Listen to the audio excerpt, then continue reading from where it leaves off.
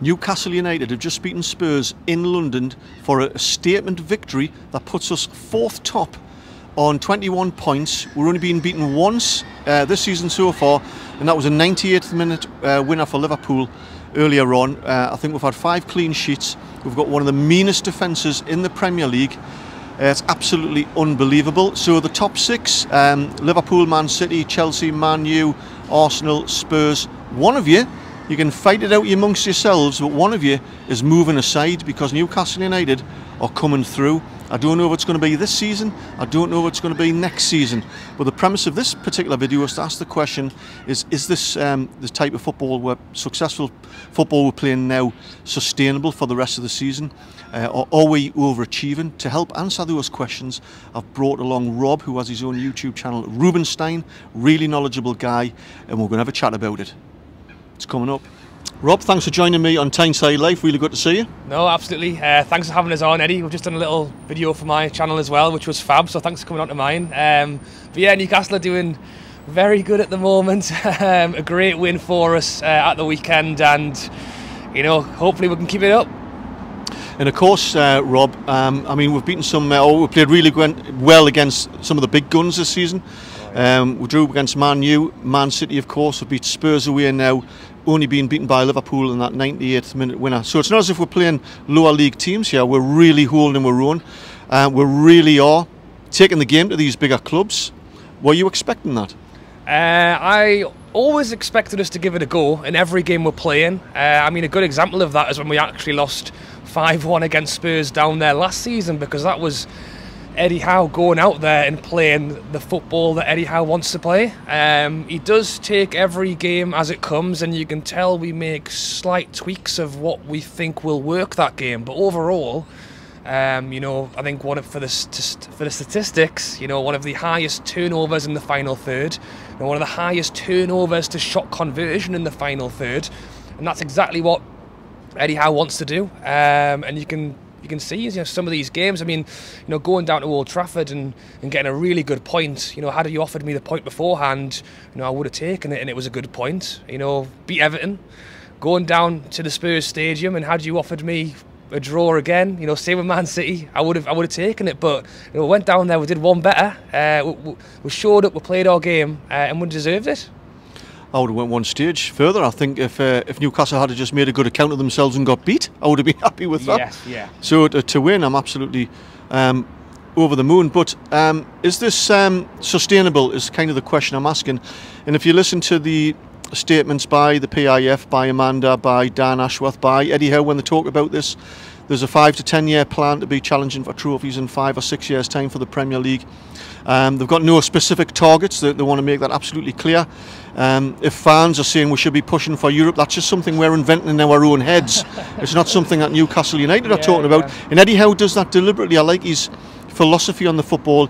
He's more concentrating on the detail, about squeezing the maximum amount of output from each individual player and collectively by drilling them and drilling them and drilling them, and increasing their intensity and their fitness. Because if you make those small margins and you embed those small details that form into habits, then the team's going to improve and start getting results. And we're going to go up the league anyway. So there's no specific target, but here we are, fourth. Yes. Do you think we're overachieving at the moment? Do you think this is sustainable, that realistically we can finish in the top 6 this season? I mean, it's really tough to say, and you know, I think if you look at my prediction at the start of the season, pretty much what I said was, I wouldn't call it a freebie, but I think we did the impossible last season when we stayed up. Eddie Howe wanted to do the basics right. He wanted to get the squad to be as fit as it's ever been. So we talk as fans about, you know, we don't want a team who wins, we want a team who tries, we want a team who puts the effort in. Eddie Howe, day one, went, right, we'll do exactly that. We'll find a team who will run twice as hard, twice as fast than anybody else will play. And if you're doing that, you're doing the simples right. And we've got that from day one. The next thing we did was we bought very well. You know, we haven't had a squad overhaul. We've picked and we've decided, and you know, pretty much every player that we've brought in has added. The fact that Bruno has gone on and been, you know, even better than I think I could have imagined. To be honest, you look at Sven Botman coming in. We spent, you know, months and months fighting to bring him in. We did it. These were all the building blocks of what we were going to hope to see how far we could go. My prediction at the start of the season was really, if we get top 10, I'm a happy man. If we can somehow steal a 7th place finish and grab a Europa League conference, I would be way over the moon. To be sat in 4th, it's tough, because if you'd asked me the question before the season started, Rob, at this point in the season, you'll be sat 4th. Will that be overachieving? I would have said yeah, because we didn't actually know at that time how we would do.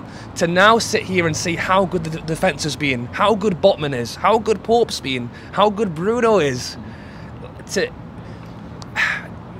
We've played very well. We've earned it. In that respect, we've earned that position. We've not just got lucky in these games. We've won the games. So to say it's overachieving, at this moment in time, I would possibly say no.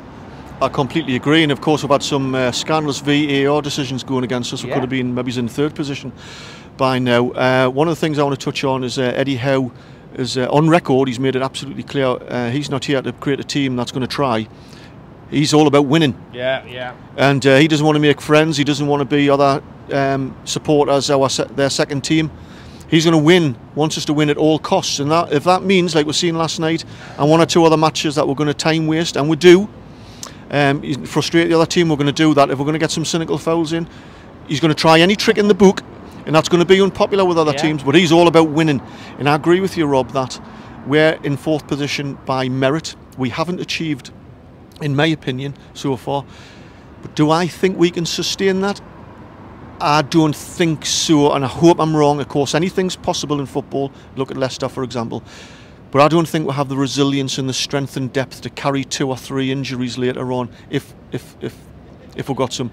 I think if we're really lucky with injuries, I think realistically we could look at a top 6 finish. But I worry about our lack of resilience. What do you think? No, I agree. That's the thing. It's 2 different questions in a way. And I know we're looking at the sustainability of, like, have we, where we're sat in 4th right now at the time of recording, have we deserved where we are? Yes. Will we be there at the end of the season? I would say probably not. And I would still run with my original prediction at the start of the season, as if we grab Europa League conference, that will be a good finish for us. And you've got to look at it, you know, down the road as well. People are already talking, you know, in the January. You know, we've got a couple of games until the World Cup. If we're still sitting in that kind of position, will the owners go, well, hang on, we're doing all right here, maybe better than we thought we had. Do we go and spend a little bit more? Because that's when you start looking further down the road. If we somehow did grab a Champions League spot, that's straight away very high calibre competition every midweek. And we're struggling to get a fit 11 players out at the minute. You know, with Maxi and Isak not fit at the moment. You know, thank God Almiron's come in and turned it on when he has. You know, we've been playing Murphy there, who in fairness to him has done a good job. But really what we wanted is that squad rotation, and without that, and all of a sudden, if we are able to clinch some sort of Europa League football next season, it's putting more demands on a squad that it hasn't maybe got the players that it is. So I'm already talking past this season. You were just saying it for this season as well. So there's a lot to come, but we're doing good. I'm riding the wave and I'm enjoying what we're doing. Yeah, of course, you're right as well. The owners, in particular, when Dan Ashworth was interviewed, he kind of summed it up that this is a slow building process. They want to get the right foundations in for the long-term sustainability of the club. There is a risk, even if we did get in a top 6 position, dare I say a top 4 position. Do we really want that at the moment? That would come with a huge cost next season to the resilience of the squad. Would they then be tempted to fork out a lot of money and buy a player that might not be right for the club? So there's inherent risks with that as well. I'm concerned as well with the type of supporter who will automatically instinctively raise the bar. Now we're in 4th, we should be aiming for a top 4, and of course when we have bad results they'll feel disillusioned, disappointment, even angry sometimes, and then boo the team when we don't beat Crystal Palace at home. What are your thoughts? I mean, football's football, and its highs and lows. You know, we went through a fantastic. I mean, you know, look, last season it was one of the most severe lows and big highs to be in the same season. It was truly the definition of a season of two halves, of how bad we were to, you know, as I said, do the impossible, first team ever to kind of do that. And we're going into this season. We went and got bottom. We had a good pre-season, but there was still always that feeling of, even then, can we keep this going? Like, can we keep it going? And we have had a few. Well, I mean, results-wise, as you say, other than the Liverpool game. But you know, we've had patches where we haven't been great. We've grinded out wins. We've grinded out a result. But to say that we will continue to, you know, keep pulling in the points the way we have done, I think would be a really big shout if you're that confident. I mean, that's why I say it's almost ride the wave, enjoy the highs. You know, hope the lows don't last too long. I mean, we're not going to go the rest of the season without losing again. And you look at some of these teams who, you know, are really good sides, and we're going to have more tough games. I mean, Chelsea at home before we go to the World Cup. I mean, it's, in my eyes, it's lining up for a fantastic game at St James's Park to go out on a high before we go on a break. But you know, really, they're a team that's been up there for longer than we have. They've got some really good players, and nobody walks in with their eyes closed thinking it's going to be an easy game. So, yeah, I think we're doing good. Just keep plugging away, as Eddie said. Try and add a little bit more in the January if we can, and we'll see what happens. Yeah, most definitely. I think Dan Ashworth as well said they'll probably take 3 summer transfer windows to build the team that is going to be competing consistently up there in the Champions League. And like I say, one of you top 6, move yourself along, because we're coming through. Without a doubt, it might not happen in the next couple of years. But and how exciting it is to be a Newcastle fan. To have the manager of the calibre of Eddie Howe. He's had his critics. I get comments on my videos slating him. I don't know what those fans are seeing that I'm not seeing, because the guy, I mean, he's just a footballing genius. He's a scholar of the game. He's constantly trying to learn. His management skills are second to none with the development and getting the best out of players. Just what an exciting time, man. Yeah, no, absolutely. And it's funny, I've just kind of popped into my head there when you were talking about fans and expectations and all that kind of thing. I think the one thing for me, and I've said it a few times as well, is that in a way I don't really want to skip too many steps. You've mentioned skipping the steps in the fact that if we suddenly find ourselves with that many games and not enough players, but also as a fan I kind of want to enjoy the progress. You know, as I say, like, it is, and it's not going to happen. Wake up tomorrow, we've won the Premier League. You know, what do you do now? Try and win it again? Like, I want to enjoy the ride of us going into the Europa League conference. How can we get on in there?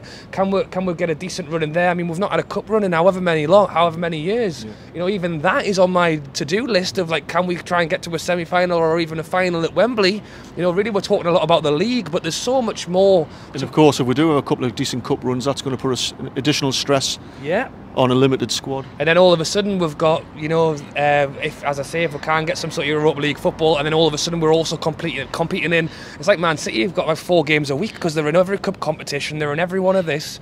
So it's I was going to say baby steps. It's not. We're taking big strides in what we're doing right now, but it is still something that we want to take our time with. And as I say, for me, and enjoy every step of it. Don't, you know, wish for the finish. Yeah, and I think just to end off with my message to fans. Well, how I am, just the way I'm wired up. I like to just undersell and overachieve. I just like to hold back a little bit, and anything else is a bonus. So if things aren't going our way, we're still going to have a successful season.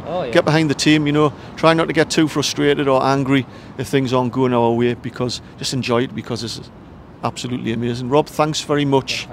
Let us know what you think in the comments below as regards to the sustainability of the club in the short to mid-term. I'd love to hear your views. Until next time. Oh, and don't forget, I'll leave a link to Rob's channel down in the description below. Cracking channel, and catch you next time.